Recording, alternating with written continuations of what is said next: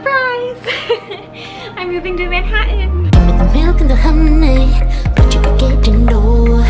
Thinking of all of the wine or the one that flows. Yeah, pretend I'm not jealous, trying to keep my cool. Never resting my eyes, no, I'm watching your every move. Hi everyone, and welcome to my New York City apartment hunting video. This is a very exciting video. I love looking at apartments and spaces and imagining my life there and finding a good deal. And also because I am fulfilling a dream that has long been in the works for me. My original idea of moving to New York City was living by myself in an apartment in Manhattan with a fire escape out the window, and yeah, just living that kind of like a girl in a rom-com. But sadly, New York apartments, especially in Manhattan, are expensive AF. And I kind of had to hold on that dream for a while. When I first moved to New York 4 years ago, I moved to Brooklyn, and Brooklyn was my safe haven for a while. You can find good affordable apartments there. It's just a train ride right away to the city. But it wasn't the New York that I had pictured in my head that I really wanted. Then, right before COVID hit, as you guys know, I was laid off my job and I was in a really sad place, and I just didn't really have any hope for the future. And then midway through all of that, I found my current job that I have now, and things just started to turn around, and I finally felt financially comfortable enough to get my own place in Manhattan. So I'm going to take you guys through the entire New York City apartment hunting process. I saw 11 apartments in total in different neighborhoods. So I'm going to show you the apartments that I toured. I'm going to talk about the different neighborhoods that you can live in New York City. I am also going to talk about rent prices and get specific. And a quick disclaimer, if you are from Texas, I do not want... I know that you can get a mansion for the price that we are paying for tiny apartments in New York City, but that is not what we want. We're here because we're young. We want to live in Manhattan. We want to experience all that the city has to offer: the people, the food, the restaurants, the art, the culture, the history, just that hustle and bustle. So yes.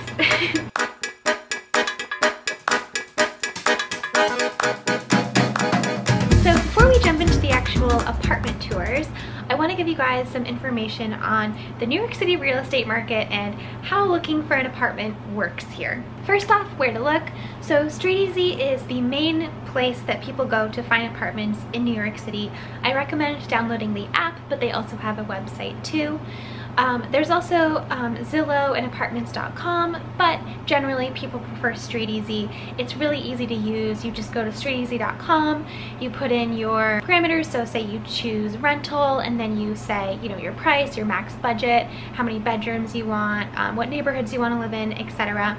And then you can just kind of search on the map where you want to live, and then just you'll see a button, you'll see the broker who's listed it, and they'll have some contact information.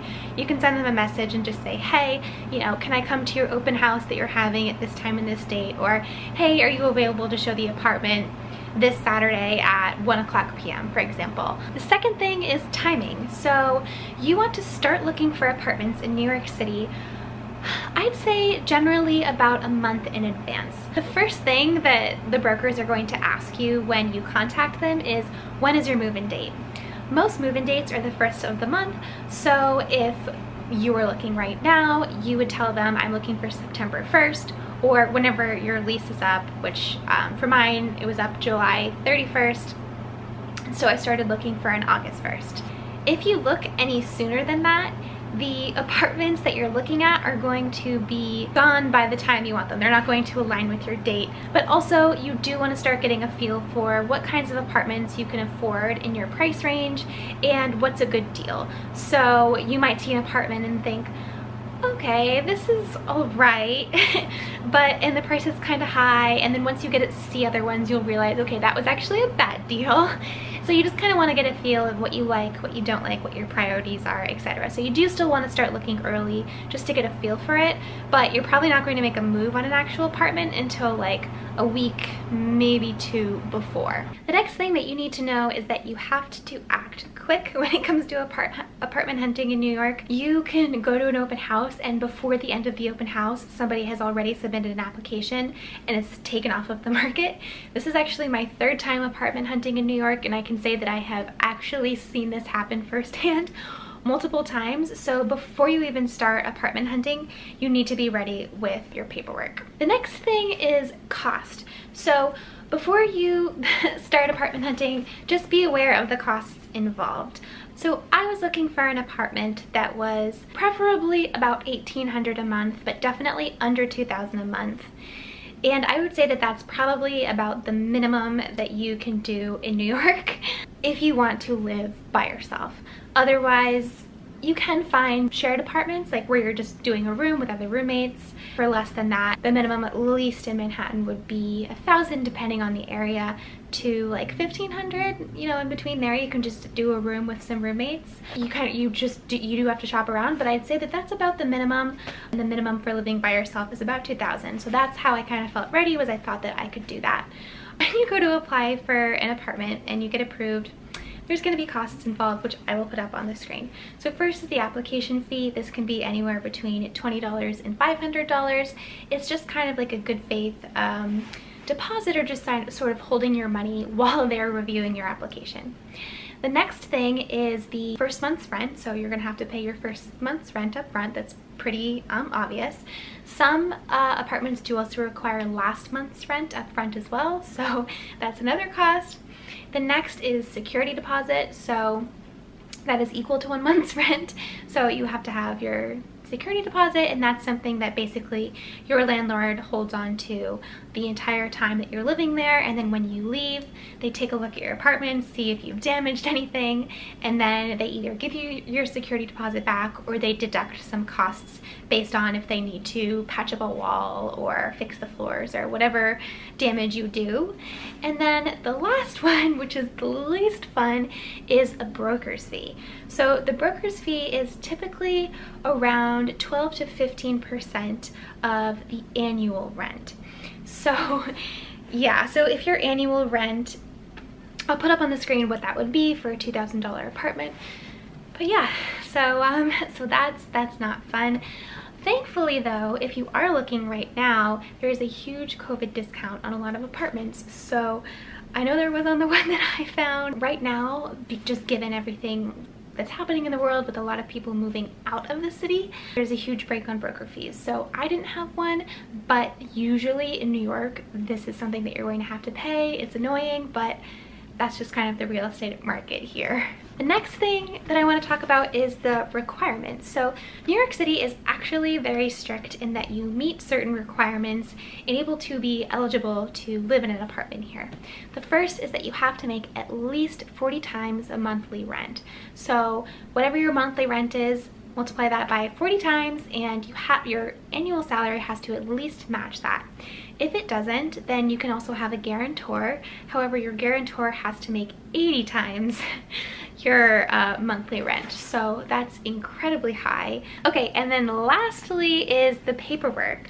So like I said, before you even start apartment hunting, you need to have your paperwork ready to go, because apartments get taken off of the market really quickly, and you might see something that you absolutely love and it's already gone by the time you even get home that night because you didn't have your paperwork ready. So the paperwork that you generally need is a letter of employment, tax return, last 2 pay stubs, last 2 bank statements, your photo ID, and then a reference letter from your last landlord. That's not totally required, that's optional, especially if this is your first time moving and you haven't had a landlord before, but it definitely helps if you can get one. Okay, so let's move on to the actual apartment tours.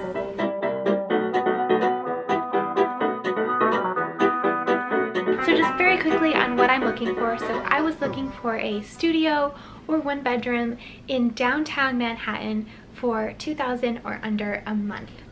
My top requirements were, or my top priorities were, 1, location. So I knew I wanted to be downtown.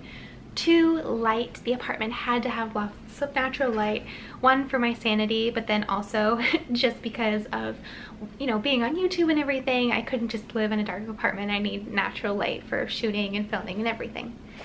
And then 3, I really wanted a fire escape out my window, and that's just because, I don't know, that's just kind of what I always pictured. That's what I feel like is just so authentically New York. And yeah, it just, I just want to like sit outside it and just enjoy, I don't know. So yeah, those are my priorities. So I saw apartments in Kips Bay, Nolita, NoHo, Soho, the West Village, Chelsea, and the East Village. Oh, and the Lower East Side. So the very first apartment appointment that I had was in Kips Bay. The apartment was okay, but I'm not a big fan of this location. It's more uptown than I want to be, and in my opinion, there isn't really much to do in this location. I did like that the apartment had its own little sleeping nook, so it would feel like the bed was separated from the rest of the apartment. It had a good amount of windows, a nice sized closet, and a giant mirror, which would have been very convenient for getting ready as a girl. And it did have a fire escape out the window, although it was facing the back of the building, it still did have one. The kitchen was very small and hidden behind these 2 closet doors, which was very quirky. I actually didn't mind how tiny and cute it was, but it wouldn't have been very easy to cook in there. And the bathroom was okay. I liked the shelves that were in the shower, but otherwise it was just kind of a normal bathroom. All in all, I thought that the apartment was cute and had lots of living room space, but it just wasn't the location that I wanted to be, in my opinion. Next was the East Village, which is kind of a young, cool, hip area. It has lots of college kids and post-grad live there, so it's very young. It has lots of bars. This one was nice, and it felt kind of cozy and had a perfect fire escape out the window and a total New York-y brick wall. It felt very newly renovated and had a nice closet space for all of my storage needs. And the kitchen was nice with lots of counter space. It had brand new appliances and a dishwasher, which is really hard to come by in New York. The bathroom was really cute and bright, and something about it just felt cozy. It was a true 1-bedroom with a separate bedroom in the back. However, the bedroom just gave me bad vibes. I don't know. It was pretty dark back there, and to be honest, my bed is where I spend a lot of my time, so I didn't want to be stuck back there in the dark. I believe this apartment was also $2,400, so definitely out of my price range. However, the broker did said that you could put in a lower offer, so I kept it in the back of my mind. The next apartment was also in the East Village. This one was a little bit bigger and had lots of space overall. A bit of a weird layout, and you couldn't see the windows from the kitchen living room area. The bathroom was meh, not really anything special, and the fridge was in this awkward placement that I didn't really love. The bedroom in the back was a weird combination of new and run down. It felt like good light, but I didn't like the weird fireplace turned shelving unit thing, and I believe they were asking for $1,800, but I wouldn't have done any more than $1,500 for this place because I just, you know, it wasn't worth it to me. I didn't like it. Then I saw a 3rd apartment in the East Village, and this apartment was actually pretty nice. It had a nice closet space, and I liked the way the light was coming in through the window. The kitchen was brand new and it was really pretty. It had lots of counter space, brand new appliances, and a full-size fridge. So basically the kitchen was amazing, but that wasn't one of my big priorities here. So it did have a big closet, which would have been clutch, and the bathroom was fine, so that was okay.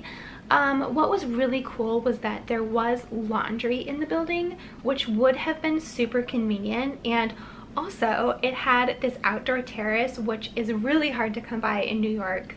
The only thing about this apartment was that it was on the 1st floor. So you weren't on eye level with people like who were walking on the street, but pretty much. Also felt like if someone really wanted, they could have reached over to my window from the steps into the building.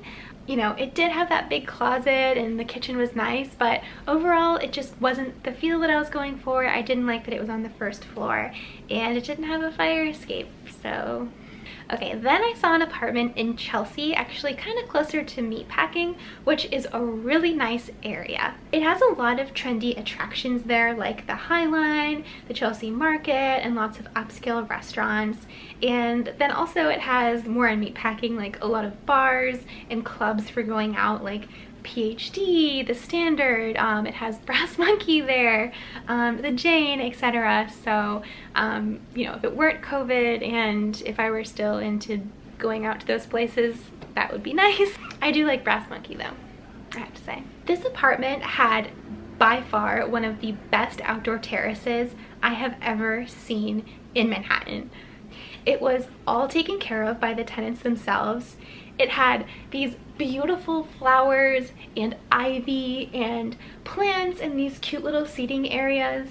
And also it had this little dog which was owned by the super and apparently likes to make an appearance every so often, which is so cute and just feels kind of homey. So the outdoor terrace was just insane. The actual apartment itself was very cute.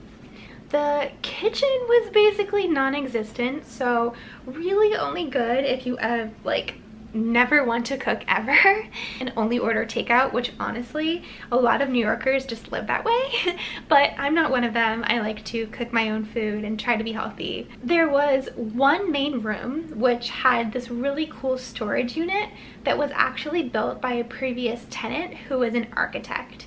And given the lack of closets in the apartment, this storage space would have been a lifesaver. And it had mirrors on both sides, which I thought was also really, like, a really nice feature. And the bathroom was okay. It was just a normal bathroom, nothing good or nothing bad. It was just sort of a doable bathroom, I don't know. So the only thing here with this apartment was that it came with a broker fee, which due to COVID right now, there actually haven't been any broker fees for any of the other apartments that I saw. So I would have had to have paid this guy $3,400 just as a broker fee versus $0 for the other apartments that I was seeing. And you know, it didn't have that fire escape, and the kitchen was like non-existent, so therefore no. The next apartment was in NoHo. This one specifically was on St. Mark's Place, which is also a very nice area. St. Mark's Place specifically, I'd say, is a little bit more young. A lot of college and post-grad people live there. It has lots of bars, kind of like the East Village, but NoHo in general is very nice. This apartment had a good-sized kitchen. It was new, it had a dishwasher, and it had good like counter and cabinet space, so that was nice. The bathroom was okay. It had a good amount of storage in it, and it felt cleaner and new, which was nice, which was something I liked about it. Then it basically had this long hallway which led to a living room area and then a raised bedroom area. I thought it was cool that it had a fireplace and a brick wall, and I liked how the bedroom was raised a little bit, which felt like it gave it some separation from the rest of the apartment. It did have a fire escape, but it was facing the back, so not so fun, but it was nicely tucked away in the building, so that was cute. I did ask for an application to this apartment, but overall I wasn't in love with it. It just wasn't the feel or the vibe that I wanted, so I didn't end up taking it. Then I visited an apartment on the Lower East Side, specifically on Bowery Street. The LES is a cool, trendy like neighborhood to live in New York. It has a lot of cool like going out bars, areas, restaurants, young people, lots of places to sit outside, brunch spots, that sort of thing. So I actually loved this apartment. What drew me to it was all of the natural light. So it's not technically south facing, but it looks like it is, with all of these windows just pouring in light. And it also had sweeping views of the city and such a cute fire escape outside. It would have made such a great background for photos. This apartment was also killing it with the amenities. It had central air, it had a full-size fridge, it had a brand new oven, a dishwasher. The bathroom was brand new. It was open, clean, nice, and the best part, it had a washer and dryer. This is super hard to come by in New York City, especially for this price. Most people are lugging their laundry down the street to the laundromat or lugging it downstairs in their building. So that would have been an amazing luxury to have. The building also had an elevator in it, which would have been really convenient for moving, for when you're carrying your groceries home rather than like carrying them up all the stairs. It just would have been comfortable to live in, and I loved the natural light and the views of the city. That was just so cool. It also happened to be above one of my favorite little like spots to meet up with my girlfriends called Cell Rose. It has these pink doors outside, and I just love like getting like drinks and oysters and stuff there, so that would have been really fun and convenient. The only thing about this apartment was that it was way above my budget at $2,500. So I tried to put in a lower offer, but they wouldn't budge, so sadly I had to say goodbye.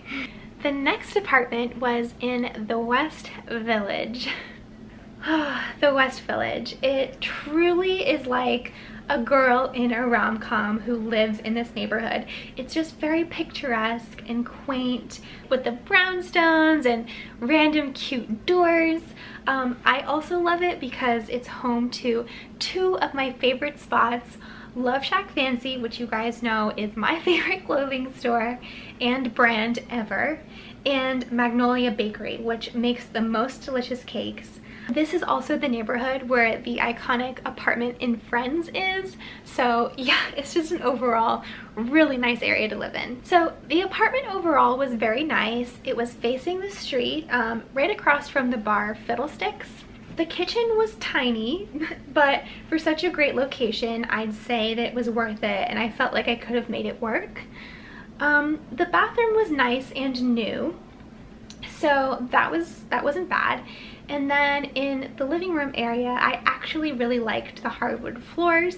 It was a true one bedroom, so I liked how it had a separate sleeping space and a very decent amount of storage space with the closet, and then someone put more hanging racks on the side, so that would have been perfect for all of my clothes and all of my dresses. And so the broker actually showed me the same apartment but on a different floor of the building as well, just for just as like another option, another apartment that was available to look at. This one was slightly bigger, but it had carpets instead of hardwood floors, and I definitely like hardwood floors better. But I don't know, something about this apartment actually felt super cozy and tucked away to me. I thought that I would have been really happy there in the winter especially, and just generally would have enjoyed living there. The only thing was that it was on the higher end of my price range, both of them. I think these were about $2,400, so it would have been out of my budget and I just wouldn't have felt comfortable, but they were really cute. The last neighborhood that I looked at was in Nolita, which is a really cute, super trendy area. It's right next to Soho, so you have all of the shopping close by. It's a really cool, just like Instagram-y area. So Soho obviously has all of the shops, all of the shopping, all of the cool brunch spots, and all of the cool backgrounds to shoot photos, which you guys know I shoot Saturdays, so great location. This apartment was actually right across from Pietro Nolita, coincidentally, so that was pretty cool. I don't know if you guys are familiar, that's like this pink restaurant a lot of people use as a background for Instagram photos. So the location was good. However, it was actually one of my least favorite apartments that I saw. It was very dark and kind of old inside. The layout was also very similar to one of the ones in the East Village that I saw and showed earlier. Overall, the apartment just wasn't really my thing and just not what I was looking for. So I believe it was about $2,000 also. And then we came to the final apartment, and When I walked in, I had this instant feeling of, this is exactly what I'm looking for. I loved the light, I loved the windows, I loved the fire escape out the window, the hardwood floors, and it just gave me that like, this is right vibe. Like, this is what I had pictured in my head. The location was also in Nolita, technically kind of like Nolita, Soho. It's walking distance to all of the Soho shopping, cute restaurants. It's very close by also to the little cupcake bake shop, which is my favorite, one of my favorite spots in New York. I just love that little spot, and I've always just wanted to live nearby the little cupcake bake shop. I don't know. And yeah, so I just loved the open space. The kitchen was okay. It was small, but it had enough of what I felt like I needed. It had a full-size fridge, just enough cabinet space, etc. And then the bathroom was fine. The bathroom was a little bit older, kind of had a tiny sink and a little shower, but it had a lot of storage space, which I thought would be great for all of my makeup and hair and towels and all that sort of stuff. The broker was actually showing the same apartment but on another floor, which was staged, so I was actually able to see how furniture would fit in the apartment and say, okay, a queen bed is this size, you know, how much room would that take up, and just kind of generally get a feel for how you could arrange furniture in the apartment and what fits. So after seeing that, I thought, okay, you know, all of my essentials would fit. So if it's not already obvious, this is the apartment that I chose, and I am just so elated and excited and happy to be here. After I saw it, I immediately applied that night. I got all my paperwork in, and then about 1 or 2 days later, I got a text from the broker saying that I was approved for the apartment. He said, congrats, you're approved, and I was so excited. And then that Friday, I got the keys to the apartment.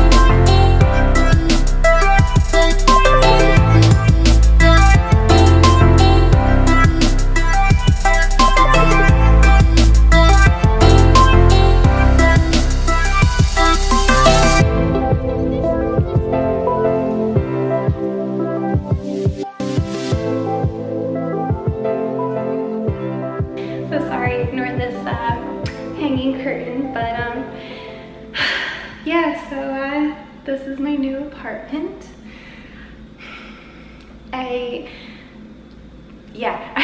So many feelings. This is my first time coming back to it since I have signed all the paperwork and since I toured it for the first time, and just can't wait to move in. I'm really excited.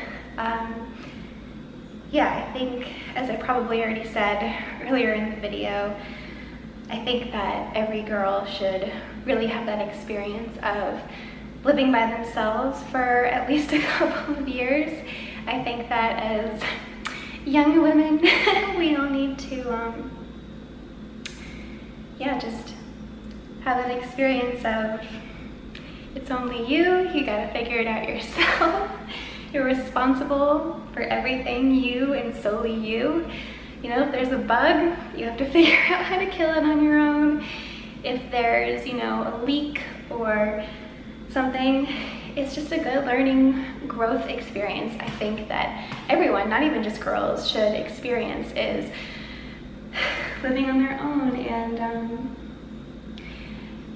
before I ever, when I first kind of had this idea of moving to Manhattan or moving to New York City in my head, I always kind of, as everyone kind of pictures, is living in Manhattan, right where all the action is kind of happening, and having a fire escape out your window, and so I just, it hasn't really sunk in yet, and yeah, I can't believe that I have my own place. It really just, it's so crazy to me. Only 2 weeks ago was it that I even thought, oh, you know, maybe I should move. My lease is up.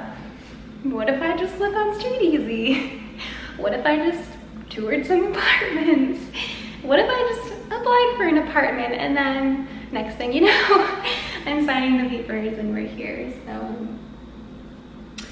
yeah, I think living in Manhattan is definitely going to be different than living in Brooklyn. I had just like the best landlord in Brooklyn, and I think everything is just a little bit tougher in Manhattan, but I'm up for the challenge. I think I'm ready to take a risk in my life, and yeah. So I was so excited. I am still so excited. I can't wait to share this journey with you guys. It's just crazy when something that you thought never would have came true, comes true, and you know, you feel like you've doubted yourself, and just that you would never be good enough or something or whatever, and then it all just kind of happens, and I have chills just thinking about it. But yeah, I am so happy, and thank you guys for watching. Hopefully in my next video will be my moving vlog, and then I'm just gonna kind of show you guys the decorating process and everything from here. So I can't wait to share all of that content, and I can't wait to take you guys with me on this little journey. So thank you for watching and supporting, and hopefully I will see you guys next time. All right, bye.